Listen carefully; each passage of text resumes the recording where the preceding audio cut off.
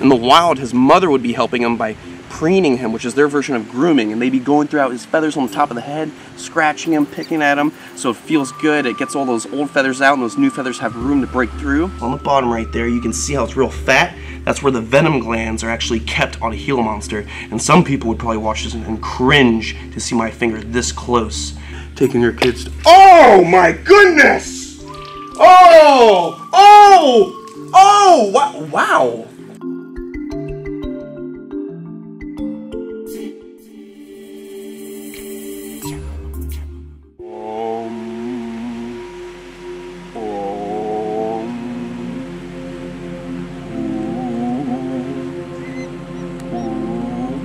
I love you, boy. I love you. Oh, you want some love? No! What is going on, beautiful people? Welcome back to my wildlife.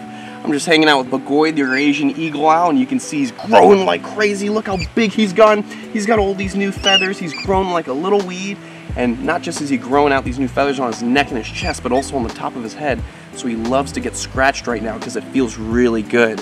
He's basically not able to reach those spots. In the wild, his mother would be helping him by preening him, which is their version of grooming, and they'd be going throughout his feathers on the top of the head, scratching him, picking at him, so it feels good. It gets all those old feathers out, and those new feathers have room to break through. And because his mother's not around, I have to help him out. I actually have to give him the scratches and whatnot and make him feel nice and comfy. Get those new feathers popping out.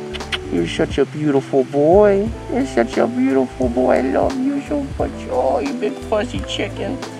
Oh, doesn't that feel good? These birds are so incredible. A real bird of prey. The second largest species of owl on the planet, the Eurasian eagle owl. Bagoy, as they would say for a scientific name, right, Bagoy? I love him so much. Bagoy means owl in Hungarian, and my family's Hungarian, so it's really good to have almost like a mascot for the family, right, Bagoy? Look, see that new feather, or that old feather? That's what I'm trying to help him get rid of, so we can get that new stuff popping out. It feels nice and good. Oh. And those ear tufts are popping out nicely. See his little ear tufts? They're about like an inch or half an inch, and they're gonna be like 2 inches long, tall, beautiful ear tufts to intimidate his prey and potential predators. But here, you got nothing to worry about. You're here in heaven. You know what's really cool about this guy? Not just is he the second largest owl on the planet, he actually has almost to 1,000 pounds per square inch pressure in his talons, around 750 psi. That's literally 2 times greater talon force than the American bald eagle. Think about that.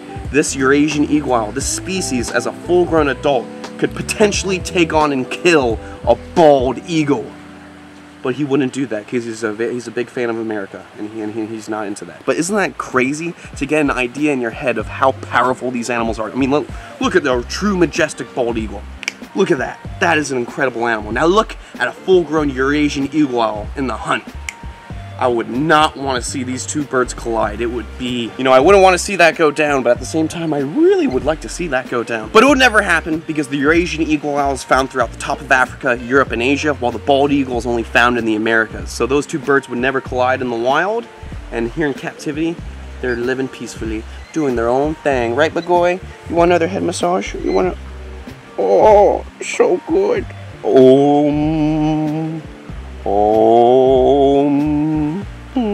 I love you, Bagoy. I love you.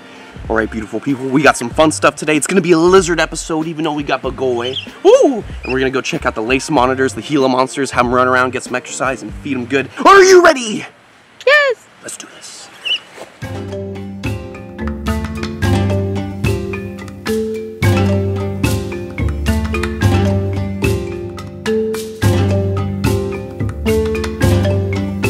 Oh my goodness, look at my sweet, sweet Gila monsters. What is going on, beautiful people?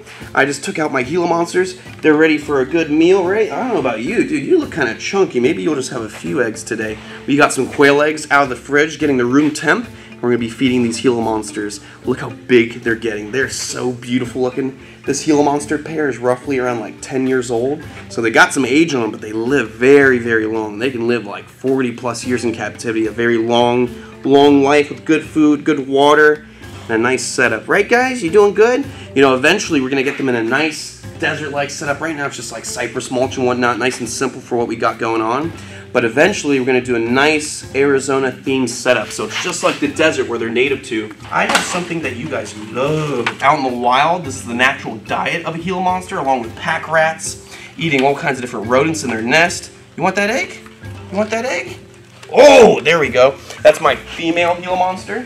She's a bit more cantankerous when it comes to her attitude, but that's perfectly fine. Nothing like some eggs to make her happy.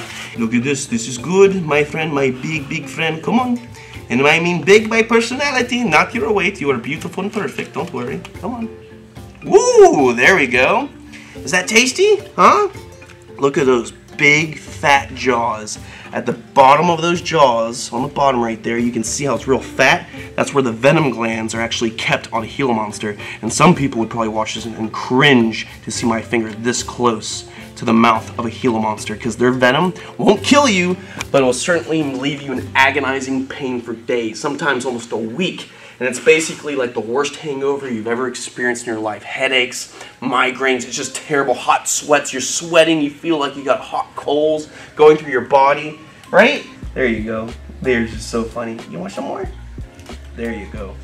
So these guys, not too good at breeding in Florida because altitude and humidity. Beaded lizards you probably have more success with, but these guys aren't extremely threatened in the wild, so I'm not really looking to breed them. They're just my educational ambassadors for the species to let people know, hey, if you see these lizards out in the wild of Arizona, you don't want to run them over with your car because they move at night, they're nocturnal, and a lot of the times these chubby little tiny leg lizards are hobbling across the road and people don't see them, they smash them with their car. And they are a protected species, so the more lizards that survive, the better for their population, right?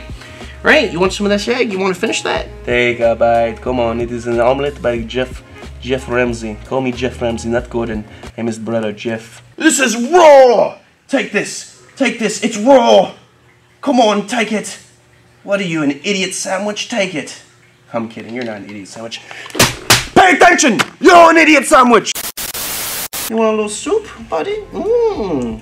Yummy. Ooh, look at him, he's just slurping it up. That big old forked tongue.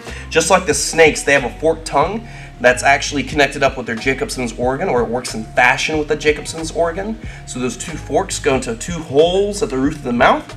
They collect scent particles with those two forks, and they push into the roof of the mouth to actually tell the brain if it's food, a mate, a predator. So the Jacobson's organ is like a special sense that these reptiles have. So they can just lick the air and figure out what's going on. Isn't that cool? Imagine if you just walked up into a club and went, and you're like, chicken wings in the back, 3 girls by the bathroom, and there's one guy who wants to fight me. Wouldn't that be cool? Such a goofy little animal, I love them, but also an animal to respect. You never want to walk up to a wild Gila monster and try to handle them. You see how defensive these guys are? They're captive. They've been in captivity for a very long time, their whole lives. And in the wild, if you walk up on one, it's basically like messing with a wild alligator. They be spitting at you, they be hissing, snapping at you, and if they bite you in the wild, believe me, they're defending their lives, so they're gonna give you a nice concoction of that venom. You're such a good boy. He's actually pretty laid back compared to his girlfriend. His girlfriend's very rude. Likes to try to bite me all the time. Him, he's a bit good. You know, usually I'd be in danger of being in the spin zone right here, but he's just slurping up the eggs and he's letting me pet him. He's being a good boy. Keep eating the eggs. Don't bite Chandler. Good boy. Look how bony the top of his head is. See how bony and bumpy his whole entire body is? He is just like a Komodo dragon in the fact that he has bones underneath his skin, or like a crocodile, all that bony armor to protect them. And this is because they live in rough, rocky escarpments that are sharp, and also under cactuses that are prickly. So all this will help them along the side that when they're breeding, they're very rough with each other, and they can actually scar each other up. So to have this armor actually protects them very well while the males are getting real rambunctious trying to mate with the females. So this little female right here won't have too bad of a time when her boyfriend tries to beat up on him, give him some love, right? You want to, oh, it's so tasty. You gonna be able to eat that, little girl? You're so sweet. Look at her, pink head, so beautiful. And I believe this would be a reticulated Gila monster, and then this would be a northern banded Gila monster. So this would be from northern Arizona, out in the wild, this locality. Now these guys are a little bit laid back when it comes to eating, real slow, methodical little lizards. But in a second, we're gonna be feeding some eggs and we're gonna be feeding some mice to to the lace monitors, and you know they love to run around like, I mean, like, look at Jack right now. Jack is just waiting. He's looking over here. He's waiting for us to come over with food. She is a psycho. Look how thick it is right there. I would not want her to chomp on my finger. I mean, look at that. That possesses enough venom right there to ruin a whole week. Yikes, I better stop rubbing it. All right, guys, I'm gonna take some of these eggs, put some in the back, put some inside the hides, on the other side of the enclosure, just as enrichment so they can actually forage for the eggs like they do in the wild, poking their heads in and out of holes, using that forked tongue. Are there eggs in here? Is there a mouse in here? Is that a sexy Gila monster over there? Nope, that's another Gila monster, that's a boy. It's hard to tell. They all look the same. Oh, he's so tubby. Oh, we're gonna put these guys back. Look at this cute little guy. Oh my goodness. You know, he's venomous. You gotta respect him. You gotta be careful. You wouldn't want to walk up to one of these guys and just pick him up. You'd be at risk of getting a bite and a federal charge, because this is a protected species out in the wilds of Arizona, and you do not want to lay a finger on them. 1, safety. 2, you don't want to be breaking wildlife laws. We have these laws in place to protect these beautiful animals, and we want to see them thrive. But if you're ever driving at night and you see one on the road, don't pick it up. Just pull aside, put on your hazards, make sure the lizard can safely cross the road, and just make sure it can live the rest of its life in peace and not get smashed by some mom playing with her phone, taking her kids to... Oh my goodness! Oh! Oh! Oh! Wow! Okay. Are you done? Oh. How about now? Okay. That's a spicy meatball soup! Wow. He's really healthy. Oh, I love these guys. You're so cute, I could just keep you. Yeah. I'm gonna get a lot of hate if I kiss one of these Gila monsters. Them being venomous would lead the rest of the reptile community questioning my ability to be responsible. Anyways, let me just put these guys back. I love you. And I love you, my sweet pobrecito little... I need to put you on a diet. You're so fat. Oh my goodness. Oh, you're so cute. All right, contenders. Get ready to comment below. Who's going to win the speed race of the year? Don't whip me. That's rude. Who's going to win the speed race of the year? We have on my left, Jack, the lace monitor morph called the Bell's phase, naturally occurring in eastern Australia. And then on my right, we have the normal locality colored lace monitor, Lacey! Weighing up to God knows how many grams. Let's see what she wants. Do you want a little dead chicken? Let's see how fast she's willing to move for this chicken. Come on, come on, come my way, come my... Let's see that beautiful neck. And execution. Look at that beast of a girl. As she continues to swallow down that small bird, we prepare another food item for our other contender, Jack, who likes to stay jacked. Let's see those forearms, Jack. Come on, squat for us. Give us a tripod position. Yes, just like your wild cousin, the Panoptes, the Argus Monitor, or Floodplain Goanna would do. Look at this. Wow. You just gotta love these lizards, guys. Jack and Lacey, the Bell's phase and normal lace monitor, all along up and down the coast. You can find these guys on eastern Australia. You want that? Ooh! And these guys are raptors. It's crazy to think they're just around 1.5 years, 2 years old, and these guys have the capability to get 6.5 feet long. That is literally like a giant water monitor. But imagine a big water monitor that's just black and white. I mean, look at this guy. He is so beautiful. Let me stop feeding the mice because we need to feed those to some other snakes. And we're gonna get out the next round. This is the egg round to see who is more athletic at collecting eggs. Jack is not participating today. Not expected from one of our best athletes. Jack, there you go, big boy. Eat the egg. Eat the egg, silly. That's delicious. These guys are true egg lovers. I mean, if any lizard on the planet is known to love eggs, it's monitor lizards. The whole goanna family, whether they're in Africa, Asia, or Australia, these guys are egg bandits, the true egg hunting experts. Whether it's bird eggs, lizard eggs, gecko eggs, other lizard eggs, croc eggs, they will go through that nest and steal those eggs. What are you doing, Lacey? You want a little help? He is such a beast. I mean, look at him, covered in armor, beautiful, banding up and down the body, and sooner or later we're gonna have them in their own big walk-in enclosures. We're gonna get a boyfriend for Lacey and a girlfriend for Jack. Ooh, you like those eggs? Yeah. You like those? Look at him, he's getting so big. Look at him. scratching his back. He's like a cat. He raises his back up. Look at that. I love him so much. Reminds me of Ziggy the crocodile when I'd scratch her on the back. Look at that. These are such cool lizards. How can you not love lace monitors? I mean, look at the colorations.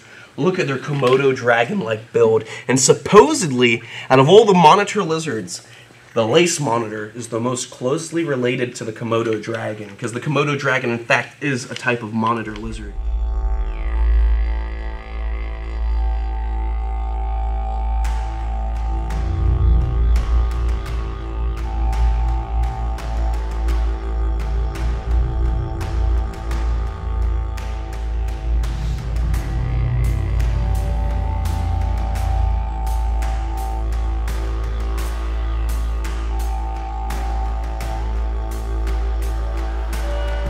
Alright, my beautiful, lovely people. Thank you for joining me on another wildlife. Make sure you guys check out CROC Fest. It's coming up this week, actually. We're going to be doing CROC Fest. So June 26th, Lowry Park, Tampa Zoo. You're going to be able to help support crocodile conservation. If you come out, buy a ticket, have some drinks, hang out, meet and greet myself, Tyler Nolan, Savannah Bowen, all these great people. We're all going to be hanging out at the Tampa Zoo this Saturday, 12 to 9 at night. It's going to be a great time. Literally partying in a zoo. What more can you ask for?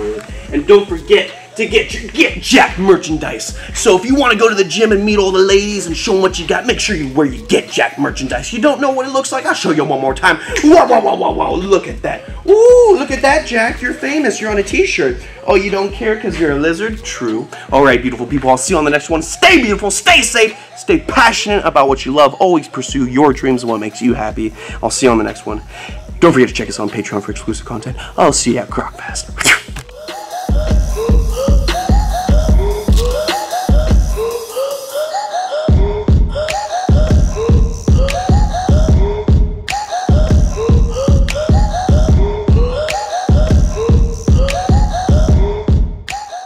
Taking your kids to... Oh my goodness!